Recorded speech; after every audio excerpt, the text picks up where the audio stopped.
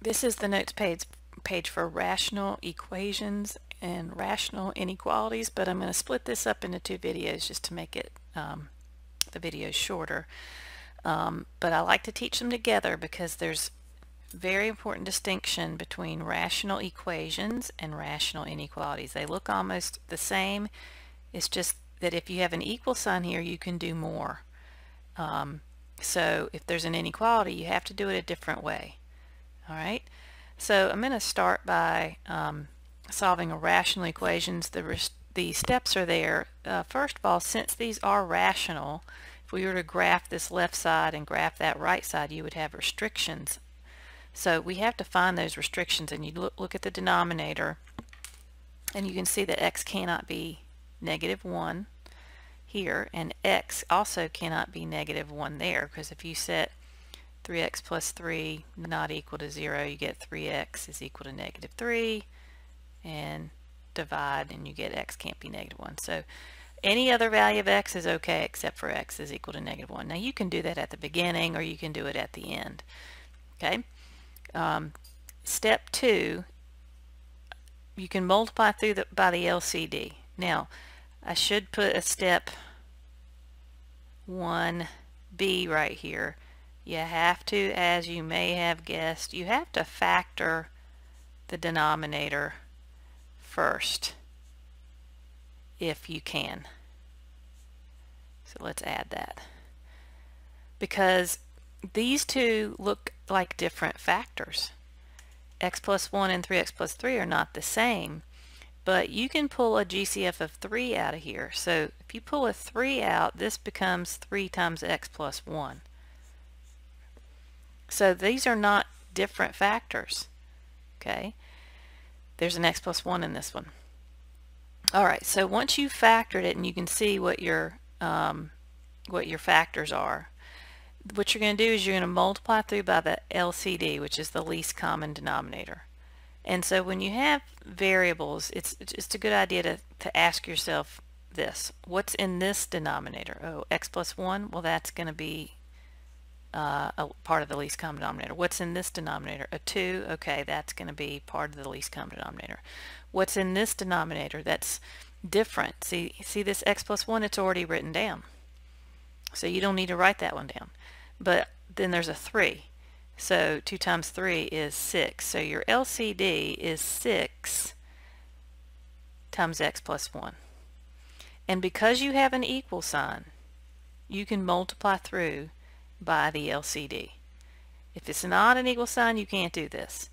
Alright, the other thing that I highly recommend, that some people may not recommend, but this minus gets lost all the time when you have to distribute, so I teach students to do plus and negative at the very beginning.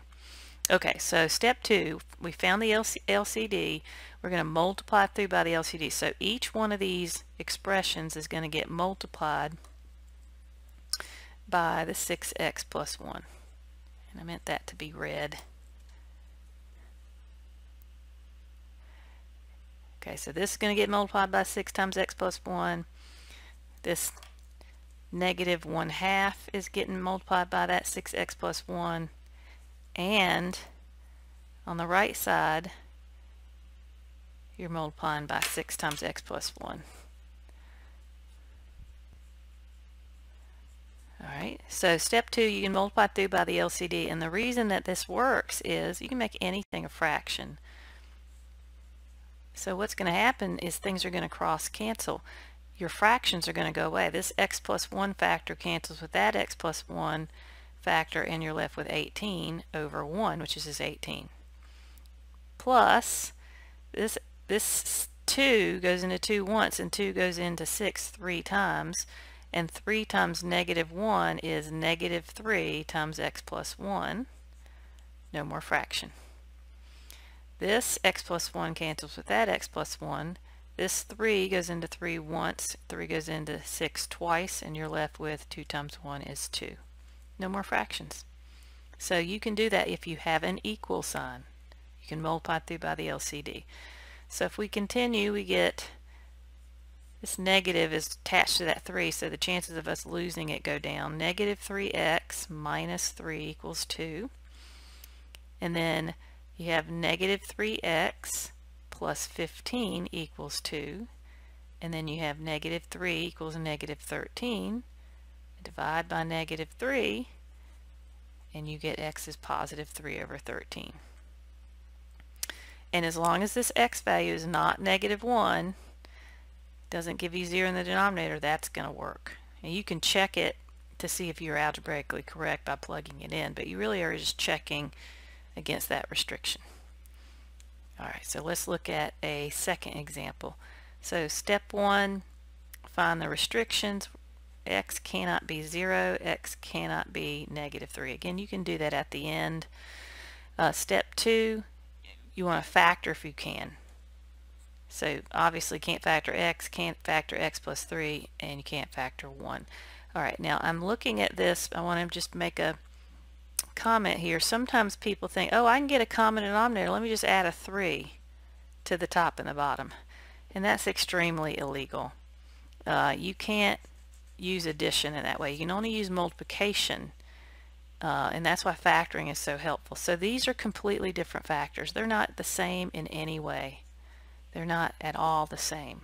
They're not close to being the same. They're different factors. So you have to learn that. Okay, so what is the LCD? Remember, with variables, we just pick up everything that we need. So this has an x in its denominator. So that's part of the LCD. This is completely different. That's an x plus 3. So that's part of the LCD. And then 1 is already there. So that's your LCD. So what you're going to do is you're going to multiply every one of these terms, 1, 2, 3 terms, by x times x plus 3. So x times x plus 3 times 3 over x equals 2 over x plus 3 times x plus 3 plus 6 over 1 times x plus 3. And then you're doing that, the reason you're doing that, know why you're doing what you're doing, is because you want to cross cancel and get rid of all your fractions. So this should work. This x cancels with that x, so no more fraction, and you can distribute that 3, and that gives you 3x plus 9. Equals, over here, this x plus 3 cancels with that x plus 3. That gets rid of the fraction, and you're left with 2x. Over here, you didn't have a fraction to begin with. I didn't need that 1 there, but so to do this, make that 6x. Okay, so let's distribute 6x into x plus 3. That gives you 6x squared plus 18x. So no more fraction. But what do we have? We have a quadratic. So do you know how to solve a quadratic? Right, you want to set it equal to 0, and you want your x squared term to be positive. So I'm going to move everything over to the right and put it in descending order. So that's 6x squared. And then 2x plus 18x are on the same side, so that's 20x minus 3x gives me 17x. So that's 20 minus 3, 17. And then this 9's got to go over here, that's minus 9. Okay, and we hope that that factors, but that's a tough one for even me to be thinking about factoring. So I'm just going to go right to the discriminant, all right? I doubt it factors, but we can check it with the discriminant. B squared minus 4ac, that's part of the quadratic formula. So b squared, 17 squared, minus 4 times 6 times negative 9 is 505. That's not a perfect square, so this is not going to factor. So we're going to have to use a quadratic formula. And I'll go ahead and write it down in case you don't know where that b squared, what in the world am I talking about, b squared minus 4ac. That's the discriminant. That's this right here. And if it's not a perfect square, then this is not going to factor, and you have to use the quadratic formula.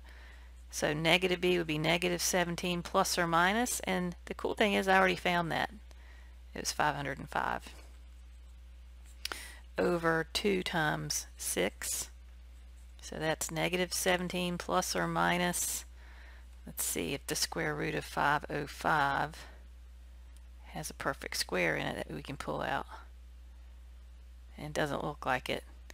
So you can't even reduce that. So those are my two roots, two solutions. And obviously they're not 0 or -3, so those are my solutions to example 2. Alright, let's look at example 3. Let's keep the steps visible. Alright, so we have a rational equation. So we're going to multiply through by the LCD, but before we do that we have to make sure we factor.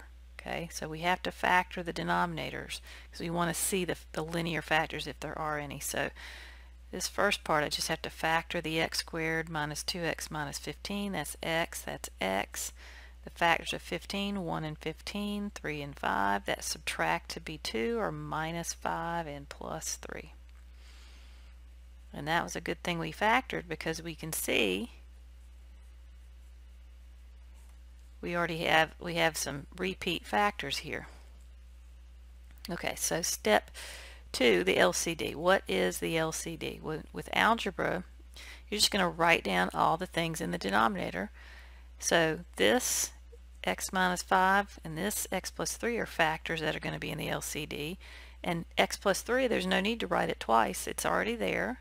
And x minus 5, you don't need to write it. So that's why it's so important to factor. Okay, so what that means is I'm going to multiply this equation by the LCD, and this time I'm not going to rewrite it. So I'm going to multiply this equation by x minus 5, x plus 3, or this expression by x minus 5, x plus 3, and remember we're anticipating what's going to happen. You have to know why we're doing this.